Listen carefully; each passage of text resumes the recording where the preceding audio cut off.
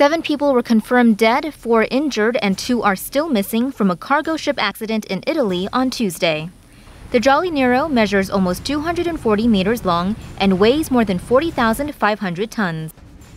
The ship was leaving Genoa port at around 11:30 p.m., bound for Naples at the time of the incident. A shift change was taking place in the control tower, and at least 14 people were inside, 3 of them in the elevator, when the cargo ship lost control and the left-hand side of the ship's stern crashed into the tower.